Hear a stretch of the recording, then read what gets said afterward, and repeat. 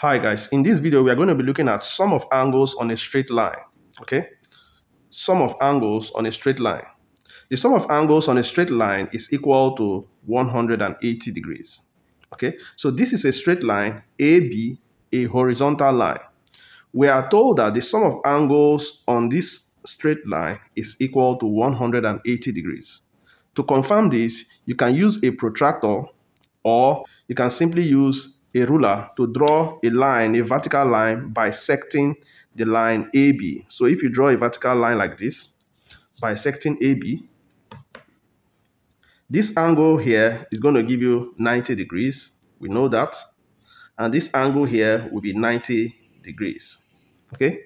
Now the summation of these two angles, 90 plus 90, is going to give us 180 degrees. So we can see that the sum of angles on a straight line is equal to 180 degrees.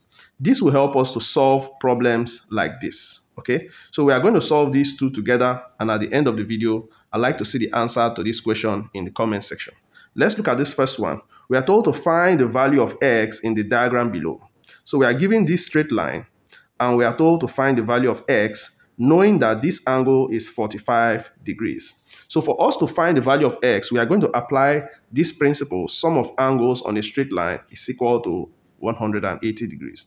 That means if you add this angle and this angle, you're expected to have 180 degrees. So this means that 45 degrees plus x is equal to 180 degrees. Solution, sorry.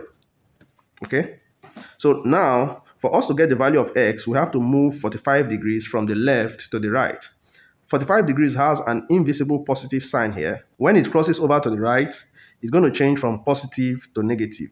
This means we are going to have x is equal to 180 degrees minus 45 degrees. Very simple, okay?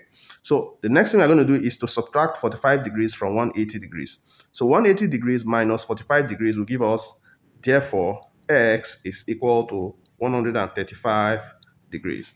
This becomes the answer to this simple question. Let's look at the second example. We are told to calculate for y in the diagram below. So in this diagram, we have three angles given here. The first one is 35 degrees. The second one is y, and the third one is 40 degrees. But remember, sum of angles on a straight line is equal to 180 degrees. This means 35 degrees plus y plus 40 degrees is equal to 180 degrees. So let's solve. Solution. So sum of angles, we have 35 degrees plus y plus 40 degrees is equal to 180 degrees. For us to get the value of y, we need to add these two angles together.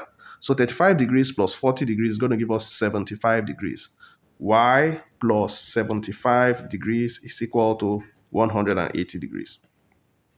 So we are still moving on. For us to get the value of y, plus 75 degrees has to move to the right. And when it does move to the right, the positive sign is going to change to negative. So this means y is equal to 180 degrees minus 75 degrees. So 180 degrees minus 75 degrees is going to give us 105 degrees. Therefore, y is equal to 105 degrees. So this becomes the answer to this simple question. With this knowledge, I'd like to see the answer to this third question here. We are told to solve for x in the diagram below. So if you understood the topic we have learned today, I'd like to see your answer to this question in the comment section. Don't forget to like the video, share with your friends, and subscribe to this YouTube channel for more maths content. See you in the next video. Bye.